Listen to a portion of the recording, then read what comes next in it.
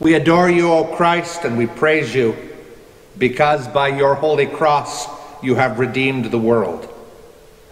But the high priest tore his garments and said, "What further need have we of witnesses?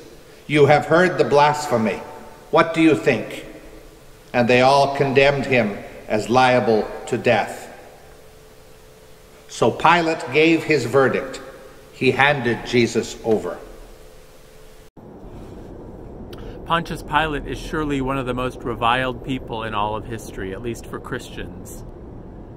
But why do we condemn him so readily?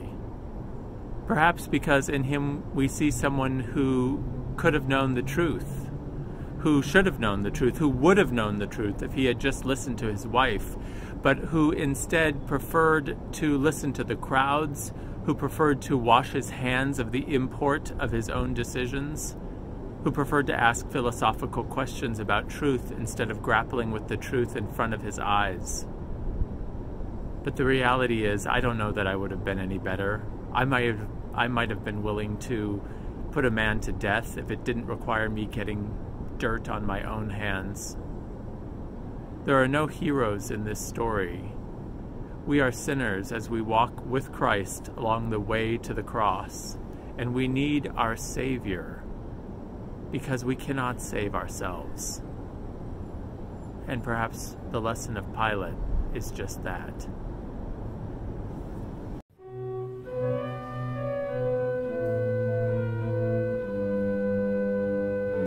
We adore you, O Christ, and we praise you, because by your holy cross you have redeemed the world. It was the day of preparation of Passover week, about the 6th hour. "Here is your king," Pilate said to the Jews. But they shouted, take him away, crucify him." "Shall I crucify your king?" Pilate asked. "We have no king but Caesar," the chief priests answered. Finally, Pilate handed him over to them to be crucified. So the soldiers took charge of Jesus. Carrying his own cross, he went out to the place of the skull, which in Aramaic is called Golgotha.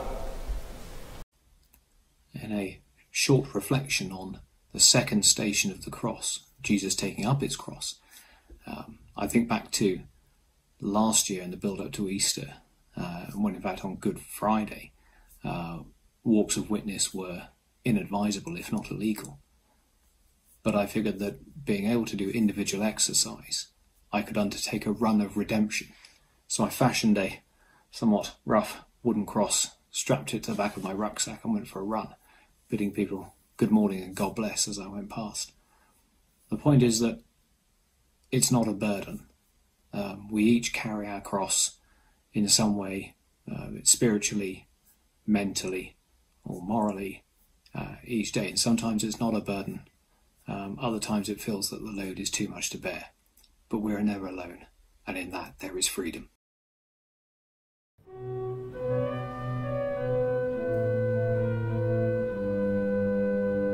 We adore you, O Christ, and we praise you, because by your holy cross you have redeemed the world.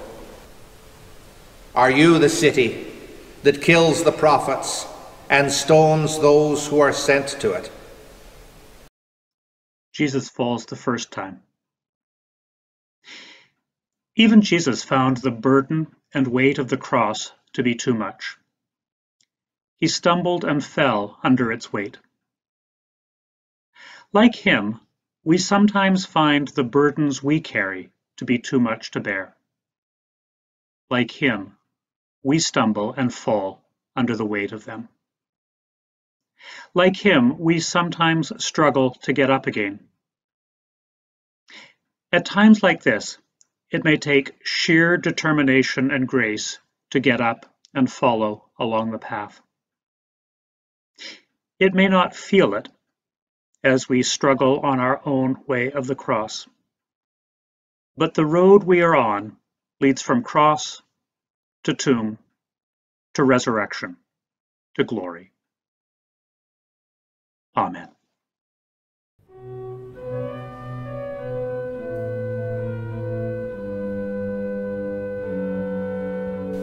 We adore you, O Christ, and we praise you, because by your holy cross you have redeemed the world.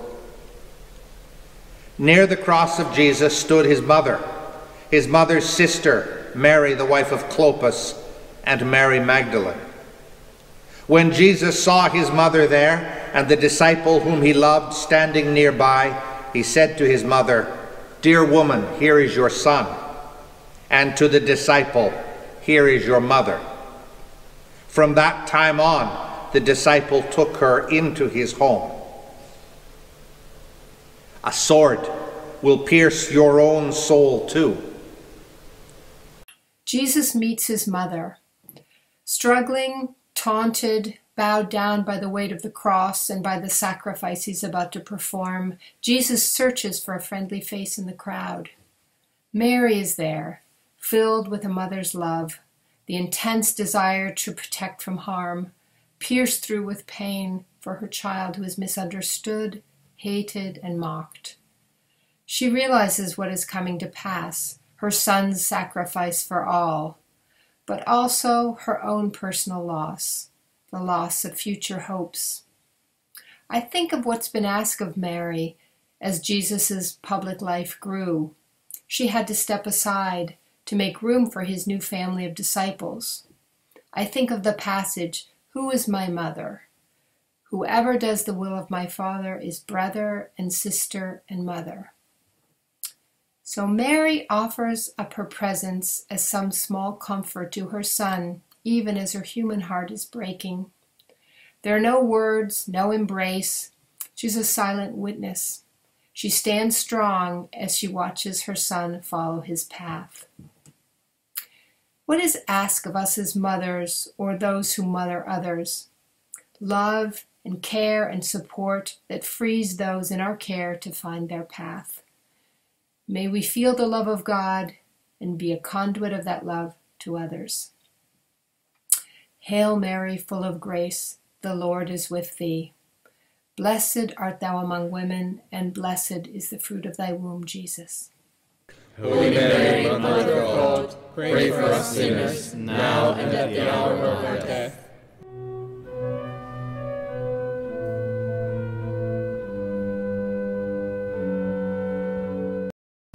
We adore you, O Christ, and we praise you, because by your holy cross you have redeemed the world. And when they had mocked him, they took off the purple robe and put his own clothes on him. Then they led him out to crucify him. A certain man from Cyrene, Simon, the father of Alexander and Rufus, was passing by on his way in from the country, and they forced him to carry the cross. They brought Jesus to the place called Golgotha, which means the place of the skull. The weight of the world is even too much for the Son of God to bear. The kindness of Simon, just another face in the crowd, has been remembered for over 2,000 years. For a brief moment, he allowed Jesus to catch his breath, bearing the heavy, hard wood of the cross upon his own body. There was no way for Simon to stop the procession to Calvary, nor prevent the broken and bleeding man called Jesus from his eventual death there. But in reaching out and shouldering his burden, Simon perhaps gave the Nazarene a chance to gather enough of his flagging strength to see his journey through to the end. How might we, like Simon, reach out to help those who are struggling and weak, even though our assistance may seem small in comparison to their need? How might we trust that in bearing the burdens of our neighbors, we are providing a service to our crucified Lord.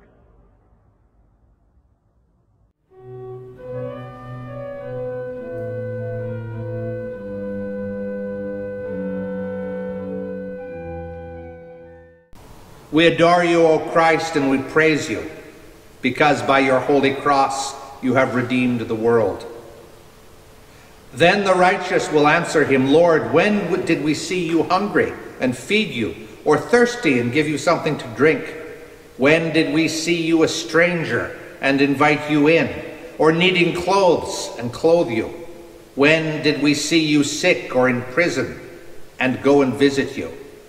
The king will reply, I tell you the truth. Whatever you did for one of the least of these brothers of mine, you did for me.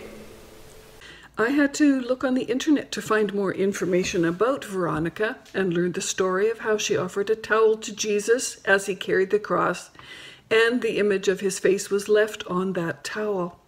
When I saw the images on the internet, I was struck by one that was very familiar to me, because when I took a course on painting icons, the image that was used for the first time icon painters was always this one, the image made without hands. The story that went with this was that there was a cloth placed on Jesus' face and his image remained on the cloth. I love that the myth of Veronica intersects with the myth of the image made without hands. There might be no connection at all, but we would hope that there was someone moved to pity, and that if we were in that circumstance, we would be also. Maybe the myth of the images speaks to the hope that in showing mercy, we see the face of Jesus. Amen.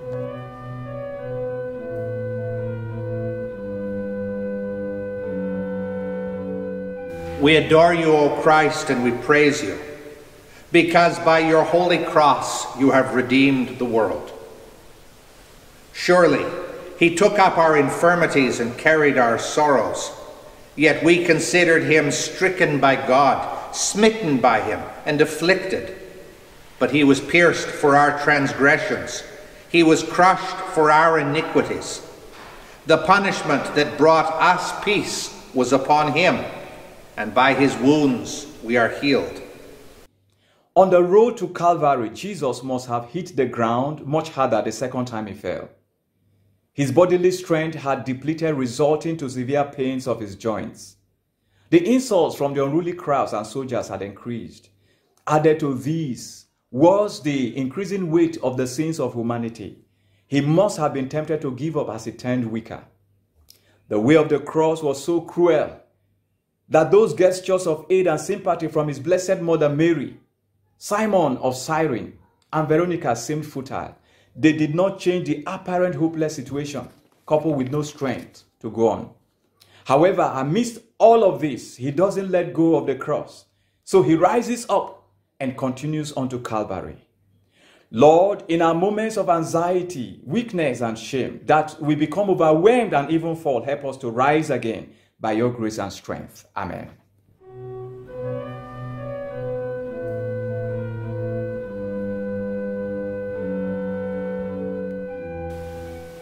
We adore you, O Christ, and we praise you, because by your holy cross you have redeemed the world. A large number of people followed him, including women who mourned and wailed for him. Jesus turned and said to them, Daughters of Jerusalem, do not weep for me, weep for yourselves and for your children.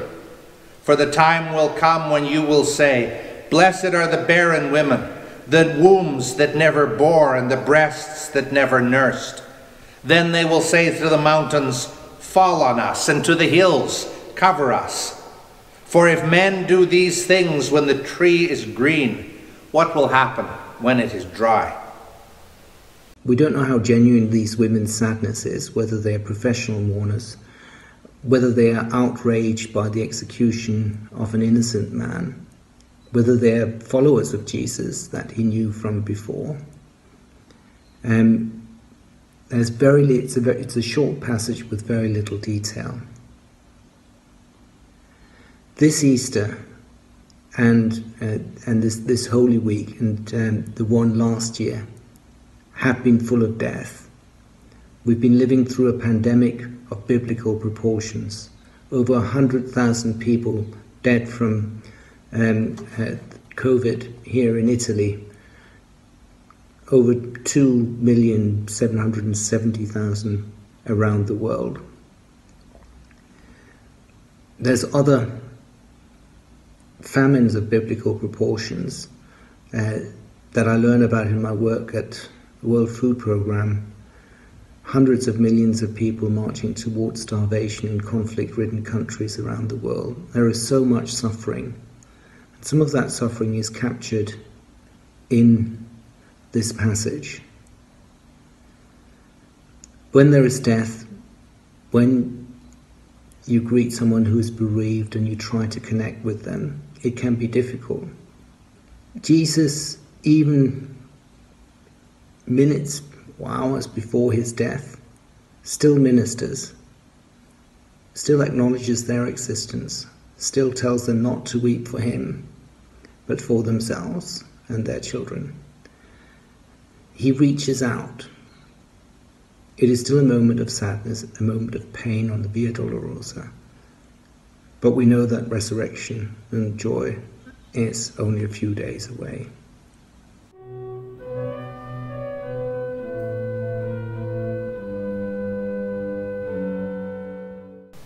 We adore you, O Christ, and we praise you, because by your holy cross you have redeemed the world.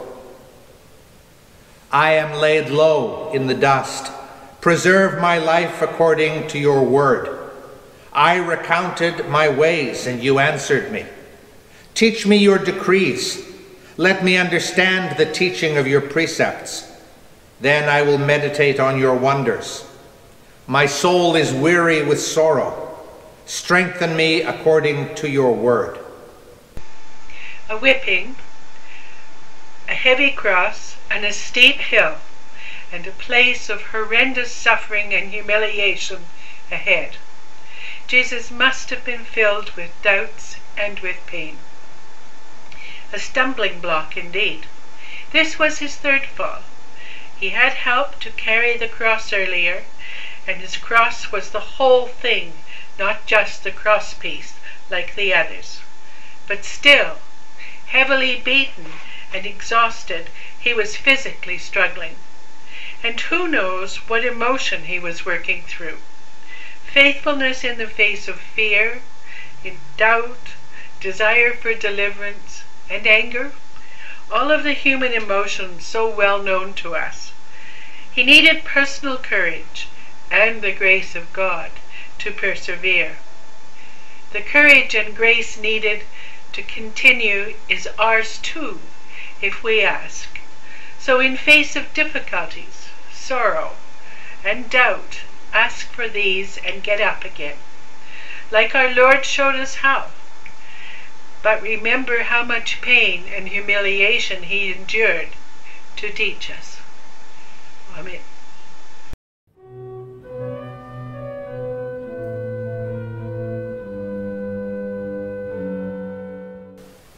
We adore you, O Christ, and we praise you, because by your holy cross you have redeemed the world.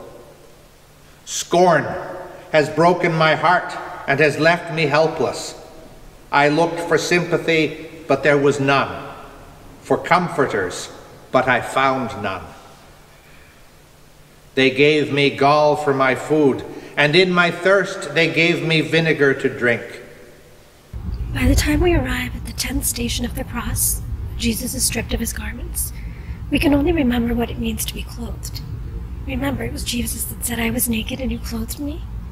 Clothing is a way of protecting someone, taking care of someone. They're not just a form of status, of rank or wealth. So to remove the clothing, and to remove it so forcibly, is to reduce someone, not only to dishonor and shame, but also to humiliation, and to a complete and utter sense of vulnerability.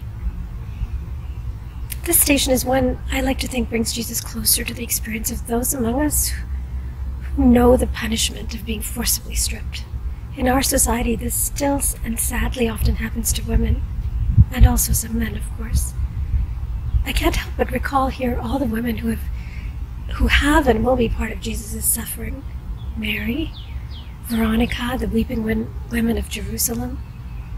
Is it any surprise that there are so many women present in Jesus' humiliation and dishonoring? That they walk with him at this moment the way he walks with them?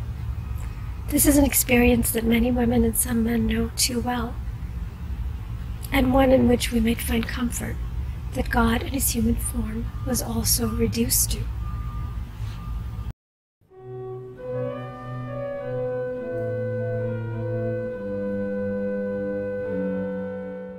We adore you, O Christ, and we praise you, because by your holy cross you have redeemed the world. When they came to the place called the Skull, there they crucified him along with the criminals, one on his right, the other on his left. Jesus said, "Father, forgive them, for they do not know what they are doing." They crucified him, and with him 2 others, one on either side, with Jesus between them. Jesus nailed to the cross. So here we are, faced with humankind's enormous capacity to assert power and mete out cruelty when driven by fear. How do we respond? Earlier this week, I had the unusual privilege of speaking to another Galilean, a retired Melkite archbishop named Elias Shakur. In 1948, when Elias was 8 years old, he was displaced with all of his neighbours from his village by Zionists. He witnessed for himself violence and destruction at the hands of people driven by fear. Yet despite this, he has devoted his life to promoting reconciliation between Israelis and Palestinians. And when asked why anger hadn't consumed him, he replied, "Anger simply devours the one who is angry. Look at Christ. How did he respond to abuse by those who hated him? Not in accordance with their actions, but in accordance with his mission." So let us move beyond anger at this station. For Jesus nailed to the cross invites us to question how we respond when faced with the world's violence. Can we hold fast to our mission? Amen.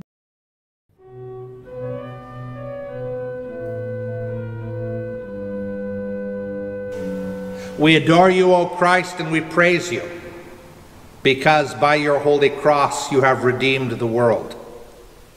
Now it was about the 6th hour, and there was darkness over all the earth until the 9th hour. That when the sun had darkened, the veil of the temple was torn in 2.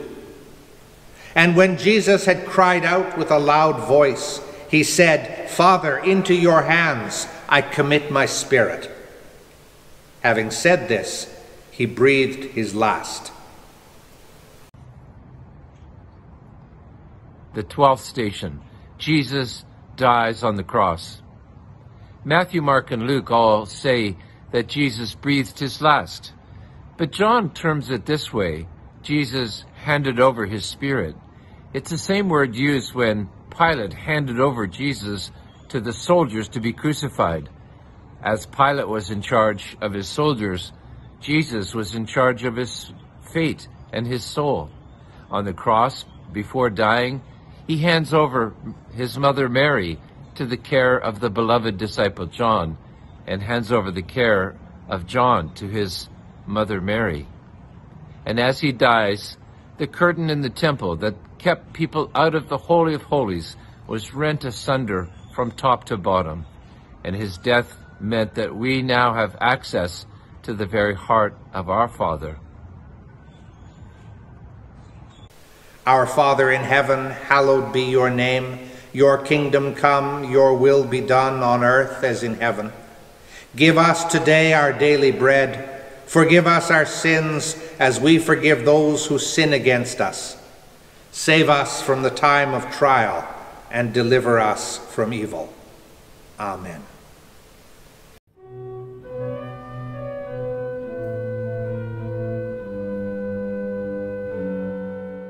We adore you, O Christ, and we praise you, because by your holy cross you have redeemed the world. After this, Joseph of Arimathea, being a disciple of Jesus, but secretly for fear of the Jews, asked Pilate that he might take away the body of Jesus, and Pilate gave him permission. So he came and took the body of Jesus. The 13th station, Jesus' dead body is removed from the cross and embraced by the same arms that embraced him as a child, newborn in that manger in Bethlehem. Mary, the Blessed Mother, embraces her son with the arms of love. In the beginning, love of anticipation and joy, and now the love of sadness and gentleness that often grip us at the time of death. The Holy Mother embraces her son, weeping from her own heart, knowing full well that Jesus not only died of the pain inflicted upon him by the ruthless, but he also died of a broken heart, longing for those that he loved. Death brings this out in us. Today we're called to respond with the same gentle love to others with which Mary reached out to her own son, longing for them as she longed for him. Hail Mary, full of grace, the Lord is with thee. Blessed art thou amongst women, and blessed is the fruit of thy womb, Jesus. Holy Mary, Mother of God, pray for us sinners, now and at the hour of our death.